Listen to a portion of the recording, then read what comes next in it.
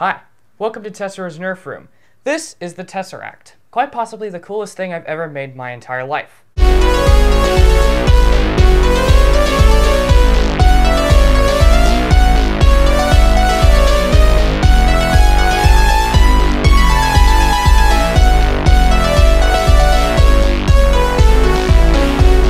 So just in case really quick you are thinking that this is just a Stryfe cosmetic mod,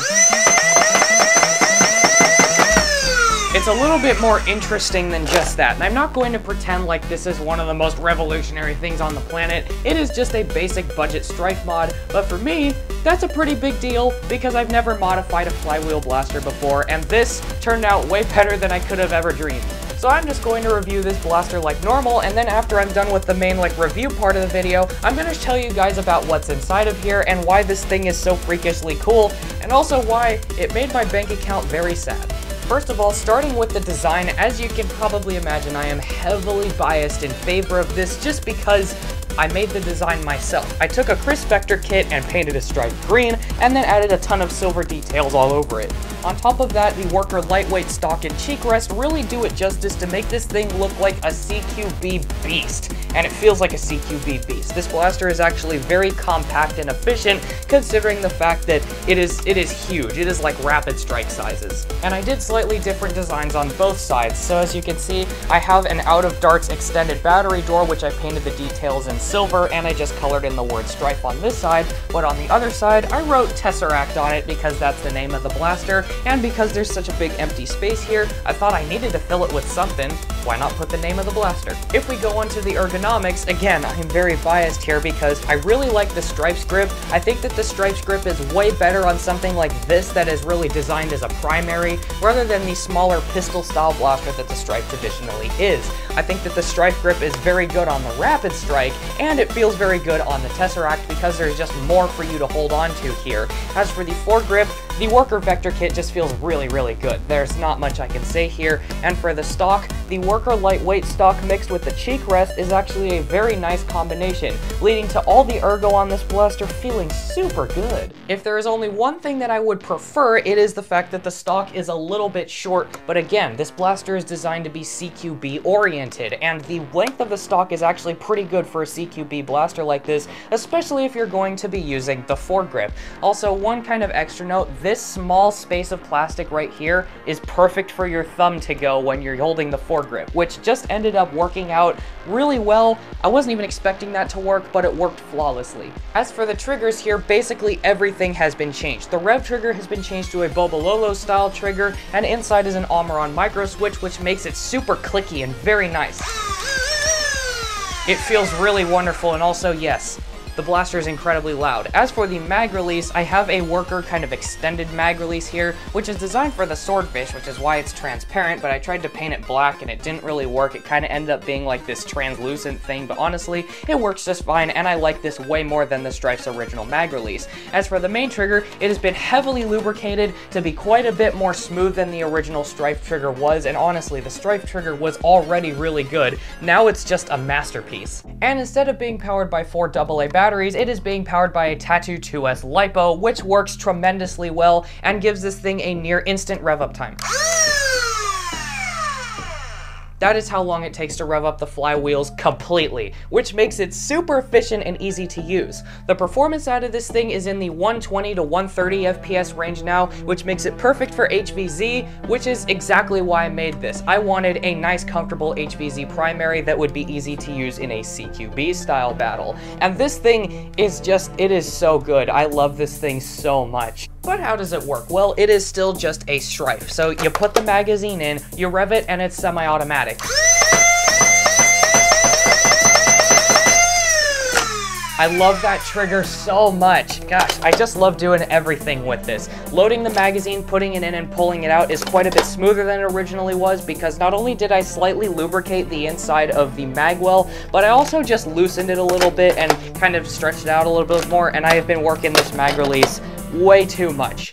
If any of you take anything I just said out of context, I will destroy you. It's a promise. And unironically, a big chunk of me wants to paint like this kind of Doomlands yellowy texture on the bottom of this magazine black, just so it'll blend into the blaster, because good lord, that looks cool. In my opinion, that looks awesome. This is the best looking magazine I have seen in this blaster. I've been using 18 round magazines. This is the first time I've actually put this 12 rounder in the blaster, and it just looks great. Holy crap, it actually works really well because of like the, oh, I just, well, never mind that. So I'm going to be doing normally first, and then I'm going to be spamming the trigger as hard as I can.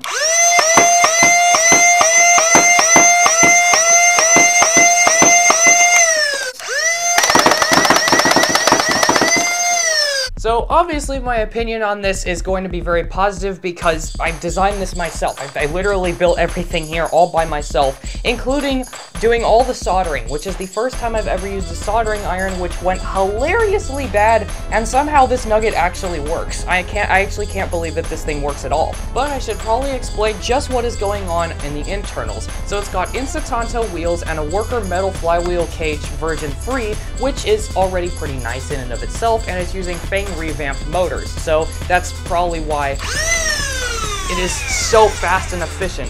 On top of that, I have an aluminum barrel in here, which is for some reason not perfectly aligned with the center, but I don't know. It shoots perfectly straight, and it has really good performance and really good accuracy, so I'm not going to say anything, and I'm not going to complain. On top of that, it has, again, as I said earlier, a 21 amp micro switch, and it's using 16 gauge wiring, which was admittedly kind of a pain to fit into the shell, but overall just worked pretty well. And again, it is using a 2S LiPo, so I had to hollow out the battery tray and create a gap for the wires to go through in the back. But this is my favorite part about the blaster. It has a swappable cage setup. So what I mean by that is Out of Dart sells this thing called a motor spanning board, and if you solder it to the flywheel cage with the motors on it, you can essentially connect it to an XT60 connector and make it so that you can just plug the flywheel cage in and unplug it whenever you want, which essentially means you can build modular cages for this thing and take them out and put them in as often as you please. I only have one cage for this right now, and that's the one that's inside of the blaster, but holy dingus, is that not an awesome concept. And I plan on making several different flywheel cages to put in this thing and take it out, just to see like what is the best combination, what looks the best, what works the best, what is the most efficient, what is the most accurate, what gives it the best velocity, can I get spin on the darts? I know that candid cages are a thing. I don't know if that would work with the motor spanning board, but I don't know, that's for future me to figure out. And overall, there are just lots of things that I can experiment with here, and I am very, very excited to experiment with them. This isn't the biggest like tier 0 build that you can ever imagine, but honestly, I'm proud of this thing because it works. All I wanted was to build something that works, and it actually worked, and it worked better than I could have ever dreamed. This thing is super comfortable, super cool, and works super well. I would link all of the parts to build one in the description, but good grief, there's a lot of stuff that you have to buy to get this nugget to work. Some of the parts I don't even think they sell anymore, so it's like, I don't know what to tell y'all. But I can say this, if you are afraid of soldering because it's like, oh, it's really hot and it's really dangerous and it's really hard and it's super easy to screw up, don't worry yourself too much, because it takes about 10 minutes of practice and then you'll be able to do this. I'm being serious here because I literally only soldered one thing before I built this blaster, and I did all of the soldering by myself with the help of my dad to just hold the piece still so that I could use the soldering. Like, it really isn't rocket science. It's very easy to solder. But with that said, yeah. Also, yes, I got a haircut. I know you guys are going to spam that in the comments. Please don't. I already know that I got a haircut. You guys have been spamming it on Discord long enough already when I showed y'all the pictures of this thing. I know my hair looks different now. Please stop. But the Tesseract has now earned its spot right here, right on the wall, back where it was before, and that looks sexy. Thank you guys for watching, and welcome back to Tessera's Nerf Room.